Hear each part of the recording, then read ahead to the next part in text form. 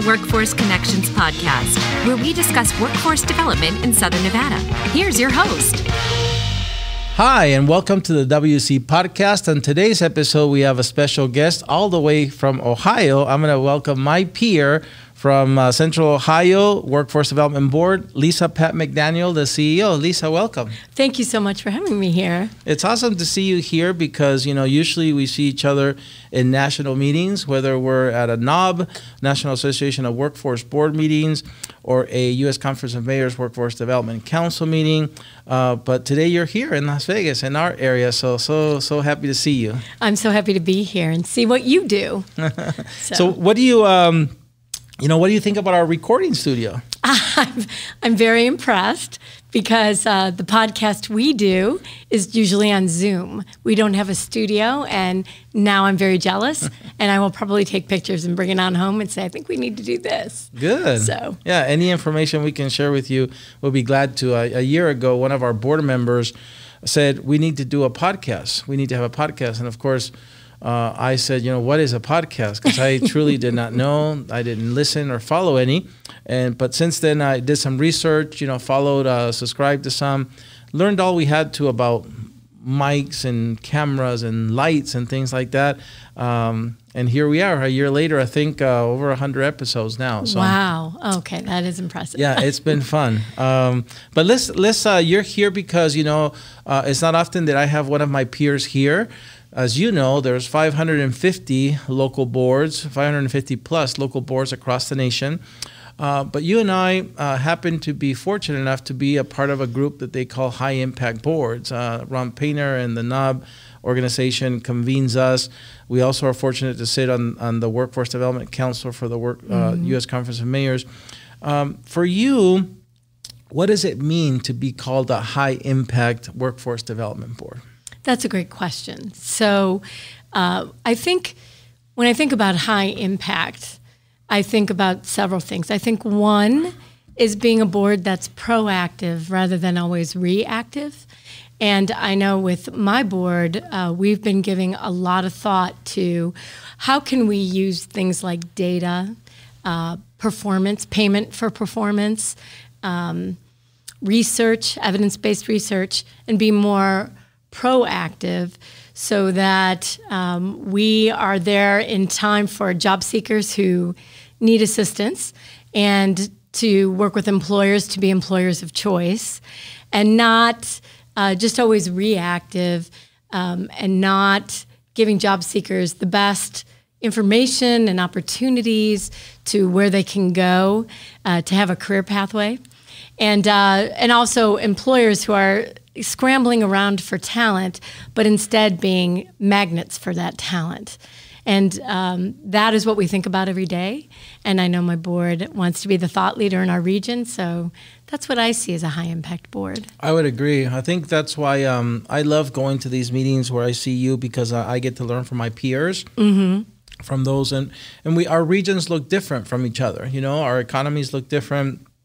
But at the end of the day, as you said, we're trying to, all of us, connect employers to the workforce that they need.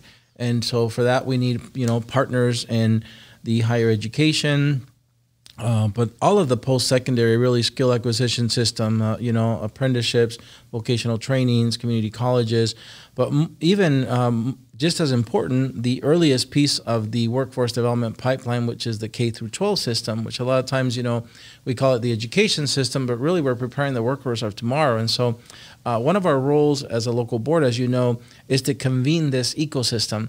And even beyond the 17 mandated partners from WIOA, again, the school districts and stuff. So how do we as boards, tell us about how you're doing it in Central Ohio, and maybe then even in general, since we learn from our peers, how can boards best fulfill that role of being the convener of the ecosystem?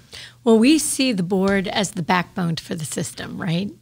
And so the first thing we did right after WIOA was passed and we were reorganized a little, and that's when I came on to the board staff, we convened our partners, our system partners, so that we called them system partners, but when we looked at each other, we really weren't a system. And we decided we needed to map out what the system looked like, and we needed to be able to show collective impact to employers and funders, right? So we started there. So we have our workforce, we call it the Workforce Advisory Council, only because they're an advisory council to the board, but it's all our system partners. Then we took a look and said, we've got to look at our young adults, because in Ohio, maybe different than here, not sure, I'm sure you'll tell me, we aren't growing population-wise as fast as we would need to, and we're not projected to. But yet we have some very major projects that have been announced. And we thought, well, we've got to be working really hard with our young adults. And now we're working to get funding to work in the high schools, because in high school, they're about educating the workforce. You're absolutely right about that. But the system, the workforce system, we're the ones who every day know what our labor market looks like, where the opportunities are. We have the best connections, really, with our employers compared to our schools. Mm-hmm. They try, but they try, right? And then they're always complaining about each other just because they don't know how to engage. So we're that neutral party in the middle who can provide that kind of coaching, that kind of information, kind of make those marriages, if you will, between the talent that's emerging and the opportunities that are there with employers. And so I think it's really important, because boards are that neutral party in the middle of both education and higher education and career technical education and employers, to be able to share that kind of information in the middle and help a job seeker find out where's the best place for me to get this kind of credential or degree, and have employers say where is the best place to get this kind of skilled talent. And that's why I think we're probably the best organization to be the convener in almost every labor market, I would say. I agree. I think our peers across the nation would agree. You mentioned something about the high schools, and some of the things we hope to share with you during your visit here in Vegas after this podcast is, what do our American Job Centers look like, right, in our community? We are now for a few years trying to go after this strategy of making the resources accessible closer to where people live and work. So in a lot of areas, urban areas, mostly, we build brick and mortar buildings in the center of town, and then we ask everybody to travel and sometimes get on a bus or two to reach us. And so for a few years now, we've been here. We've had an amazing partnership with our library districts. As far as rural towns 2 hours away, we now have American Job Centers in libraries where they didn't exist before. And so we have not just libraries that are embedded in neighborhoods and communities, but since then now we also have American Job Centers in community colleges, chambers of commerce, municipal city halls, county recreation centers, and most importantly, the latest one, I left this because you said K through 12. We built a Career Technical Academy here in Las Vegas for CTE education, or Career Technical Education. And it's a magnet site. And in it has a family support center and also an American Job Center. So as far as we know, it's the only school in the nation that has a built-in American Job Center, which is great because in that school, there's an approach to try to serve the entire family, not just the students and connect them to the labor market, but also their families. It's a low-income area, so the school doesn't close at 3 or 4. It stays open until night, so the families can also come and take advantage of the industry, equipment and programs that are there. So it's a really, really cool thing. But again, for us, it's been really meaningful to build partnerships with our school district, our community colleges, our chambers of commerce, to be able to really expand our reach without costing the taxpayer more. All these locations that I mentioned to you that we're in now, we avoid, or we don't pay any rent or janitorial security. And so it's now over, I think, close to $1.2 million that we have avoid paying for facilities because we've built these partnerships. And as you know, in our budgets, an additional $1.2 million that you're not spending on something you can spend on helping more people. Right, so absolutely. Tell me, in Central Ohio, what kind of partnerships have you built, like the ones I shared here from Las Vegas? Well, I know I'm going to build more after hearing you talk. So we started with the libraries because we have a wonderful library system in Central Ohio, and there is a beautiful branch. They've done a lot of capital improvements in every neighborhood and most of our suburban partners. And then we have a few other libraries that are outside of that library system, but we've really partnered also with them. What we've done is we've moved coaches out there. We have a jobs mobile. Nice. That we have brought to help promote what we were doing. But now we are buckling down and making it more formal. So we might have our coaches make appointments and show up there, but we haven't necessarily branded that specifically in that library, and we're moving to do that. Then when I talked about our system partners, we are starting to now be at those locations as well to provide services, because it's the same. You're right. We've got this beautiful job center in the middle of town, and hopefully if you come to Columbus next June, you'll see it. Yes. We made good use of a crisis. So when COVID hit, we renovated the whole job center. Wow. But we don't want everyone to have to come down there, and they can't all come down there. And we also need to expand our hours when we're available to people, right?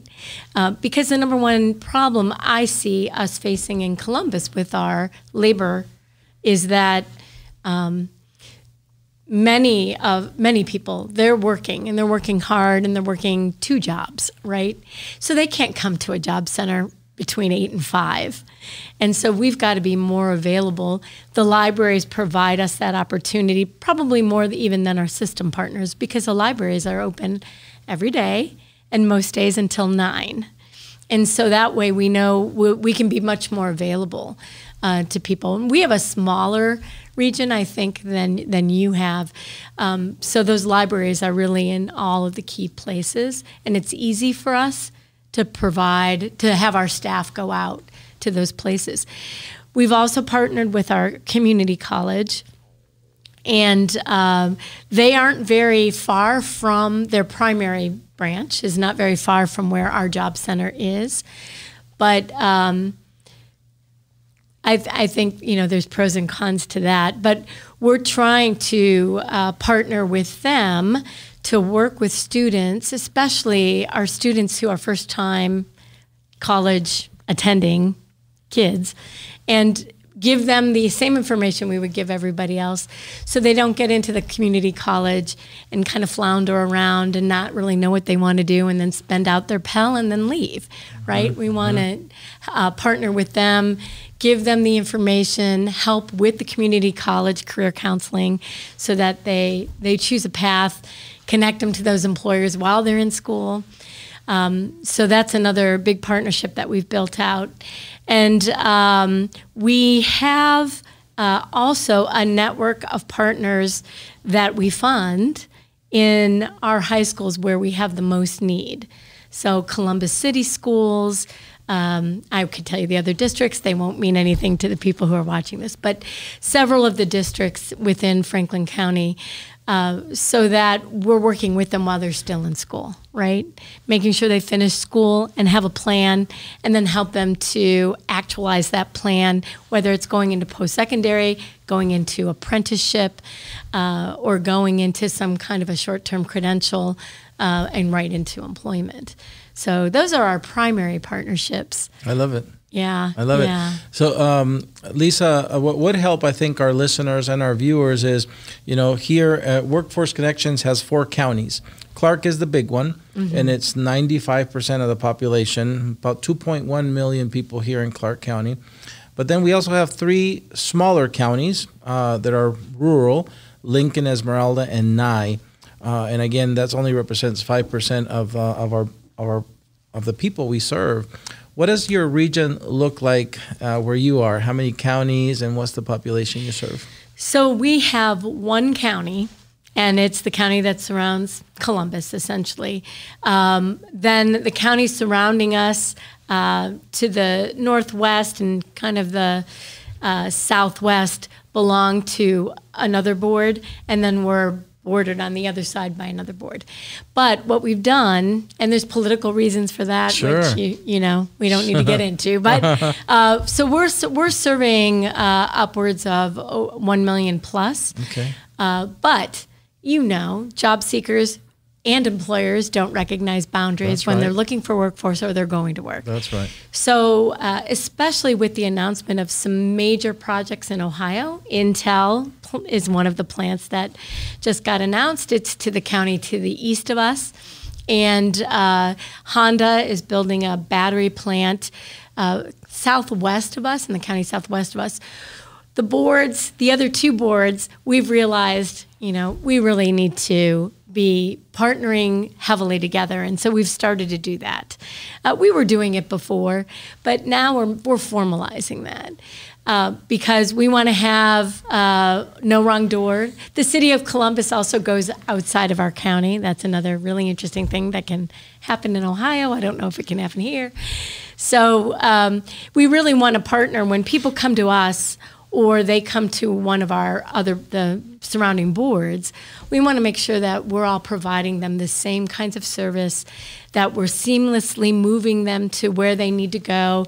They don't have to know who they're being served with, just that they're getting what they need. And we do that with our employers too. So we're a little bit smaller than you are, but I think we probably are facing some of the same issues.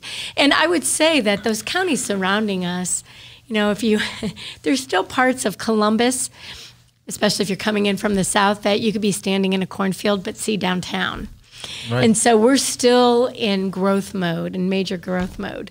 But those counties surrounding us are becoming more and more developed and more part of really the urban core.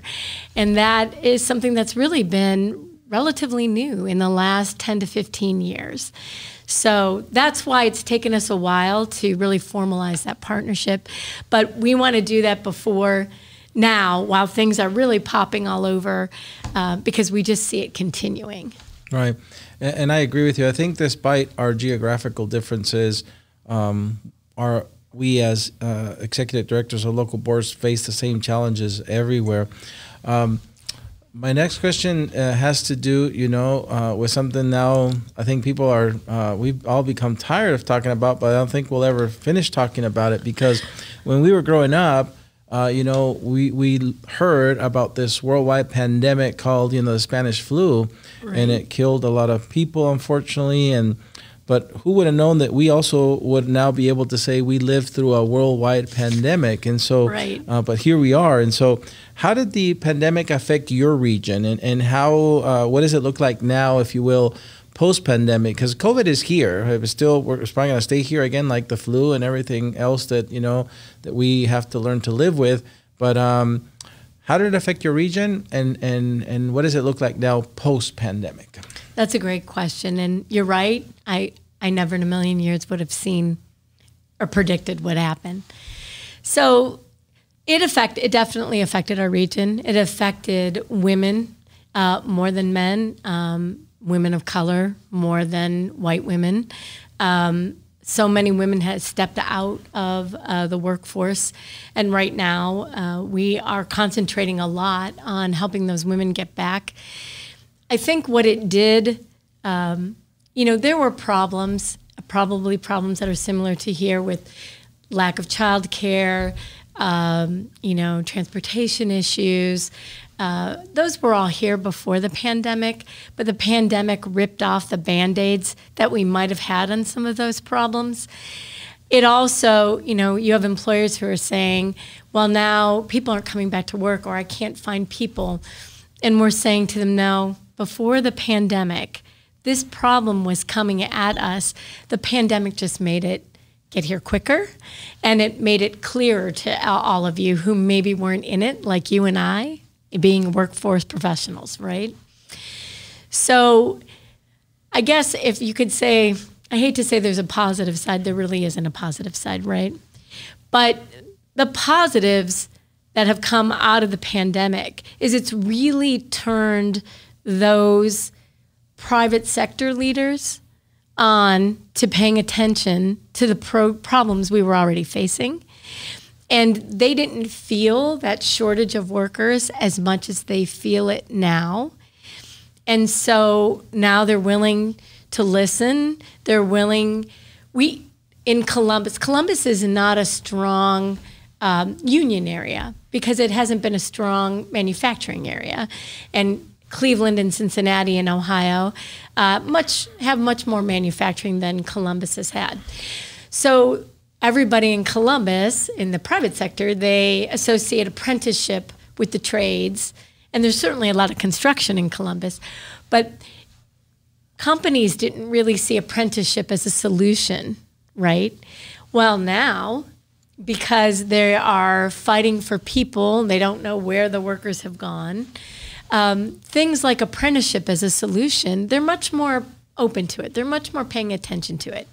When we talk about women being the most adversely affected by the pandemic, and the fact that childcare, there's not enough childcare, right? We had a lot of childcare centers close. There's just not enough of it.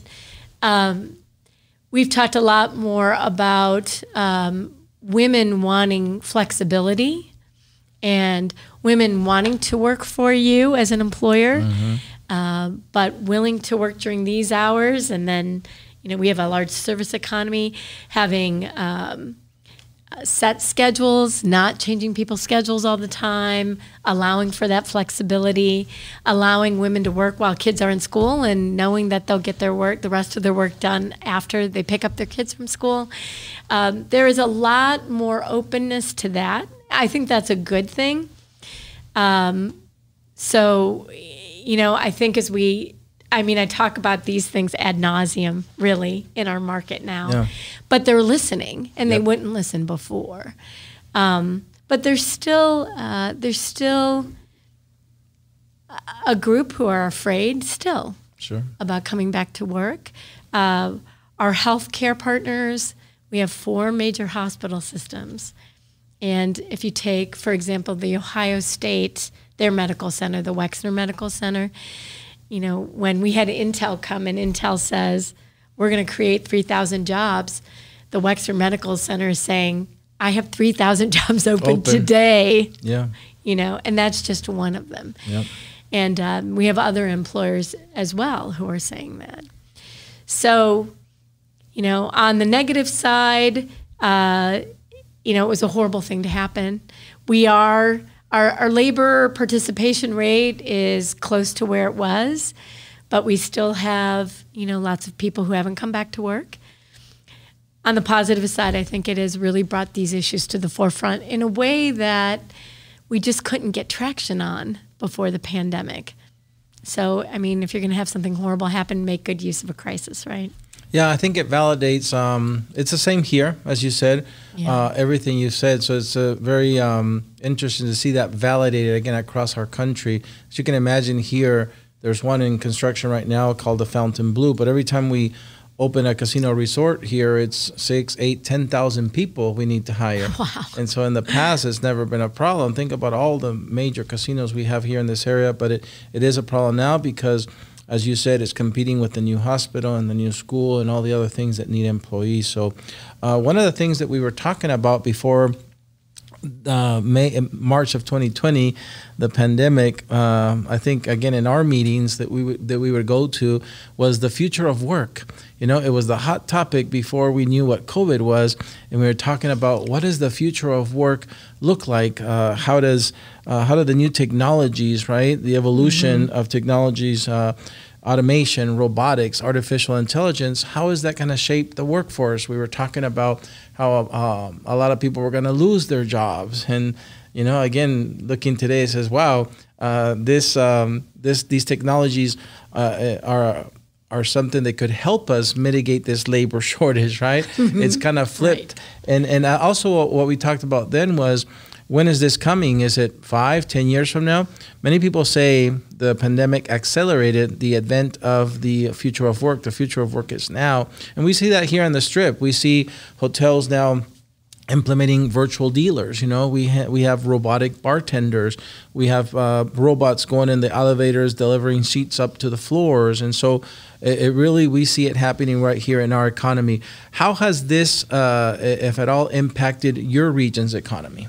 Well, right before the pandemic, we had commissioned a report called The Future of Work, and that we were doing some projections about what jobs were going to be affected by automation, where could we expect to have growth for real people, and it's funny and not funny really, because we were going to do a big splash introducing it, and then the pandemic hit. So we still have that report though, and we're still using it, even if we didn't get the traction out of it.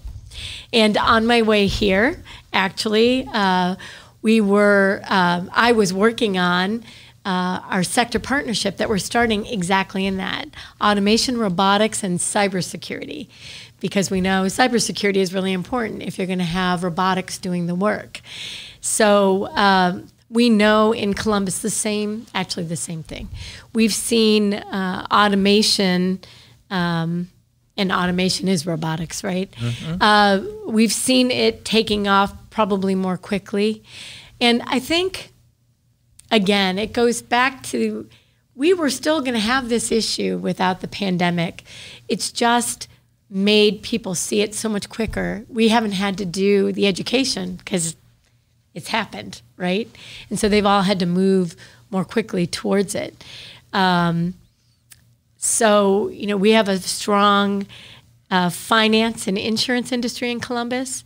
And so we see artificial intelligence taking over a lot of the kinds of jobs that real people did in insurance and finance.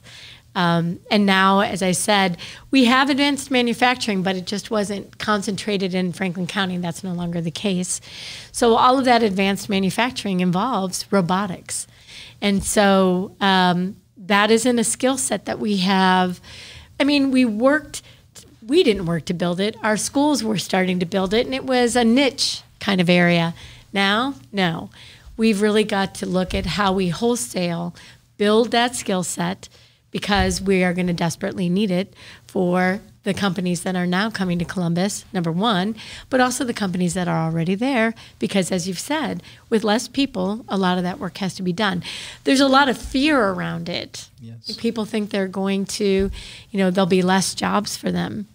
And I say, well, okay, right now, there are 2 jobs for every unemployed person, 2 to 3 jobs in the Franklin County, in Central Ohio, actually, is a market.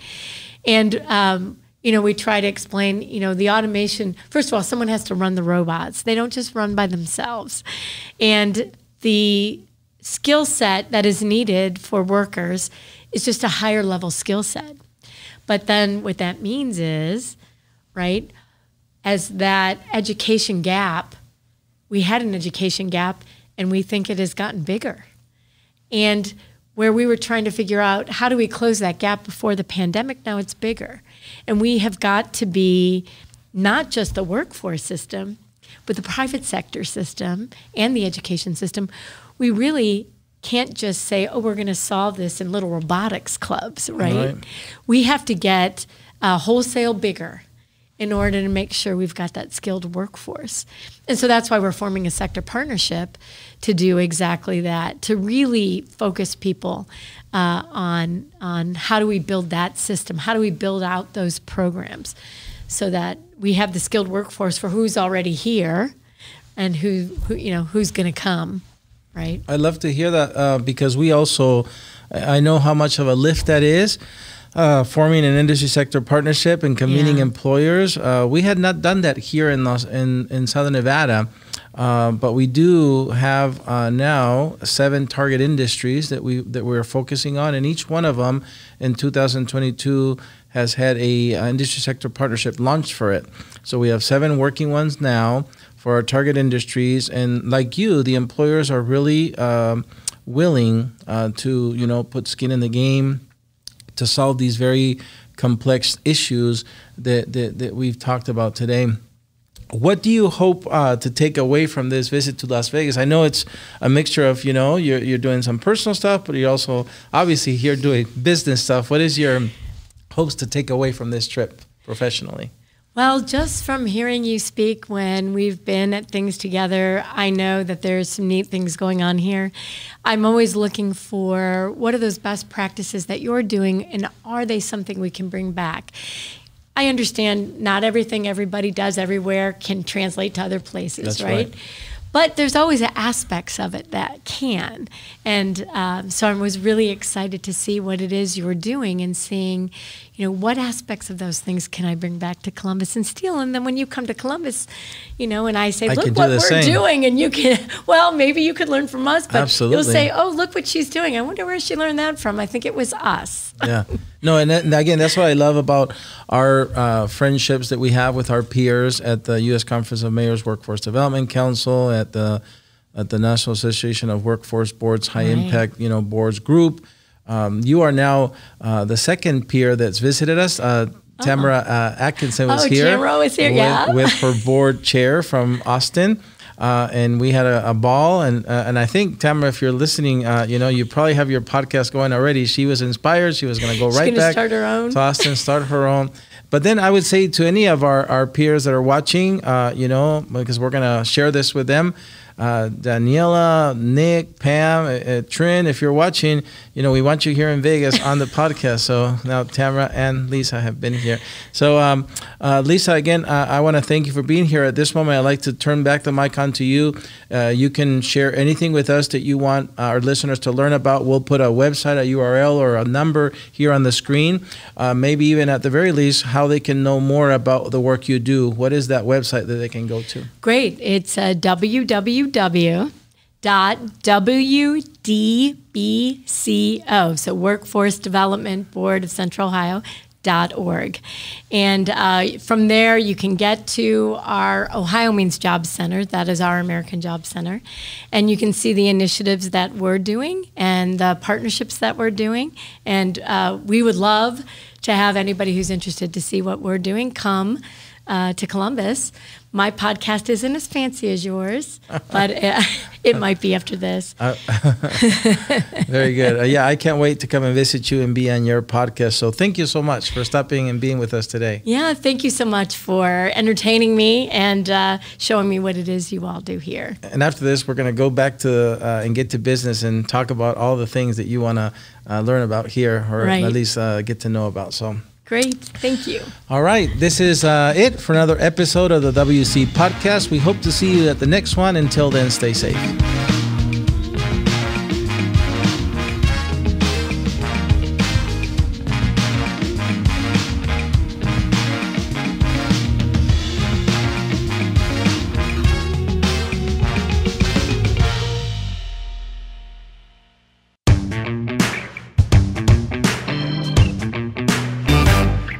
All right, Lisa, thank you for staying over to do our bonus segment called Against the Wall. Are you ready? I am ready. All right. The first portion is called Your Favorite. So I'm going to give you a category, and you're going to give me your favorite thing in that category. Okay. Your favorite food? Pasta. Favorite movie? Dirty Dancing. Favorite book? Oh, my gosh. My favorite book? Stephen Covey, The 7 Habits of... I can't even remember the name of it. Of highly successful people. Yeah, very good one. Your favorite subject in school? History. Favorite artist or musical group? John Legend, who's here, and I'm not even going to get to see him while I'm here. Your favorite holiday? Oh, gosh. Easter. And your favorite way to relax? My favorite way to relax? Reading a book by a pool. Very good. Well, you made it through our first portion with flying colors. The second one is called Tough Choices, where I'm going to give you, again, 2 choices. You're going to pick one. Are you ready? I am. Are you more of a vacation person or staycation? Vacation. Would you rather have more money or more time? Time. Would you rather retire in a big city or in a small town? Both. I like it. Would you rather owe money or owe a favor? I'd rather owe a favor. All right. Are you the person that likes to cook the meal or rather clean the kitchen? No, I like to cook the meal. Okay. Here's a tough one. Justice or grace? That is a tough one. I would say both. All right. My favorite, actions or words? Actions. You made it through the second portion. We're running the corner to the final segment here. It's called Finish the Sentence. So I'm going to give you 90% of the sentence. You're going to finish it for me. You ready? Sure. If Lisa could live anywhere, it would be? Italy. Lisa's favorite thing about her job is? The people. The best part about visiting Las Vegas is? Being on your podcast. I love it. If Lisa could travel back in time, she would travel to? The Renaissance period. Ooh, very nice. The one thing Lisa will never regret is? My career choices. Love it. 3 words that describe Lisa are? Enthusiastic, full of energy, and unafraid. Couldn't agree more. Very nicely said. And the final question, doing the WC podcast here today with us was? So much fun. Okay.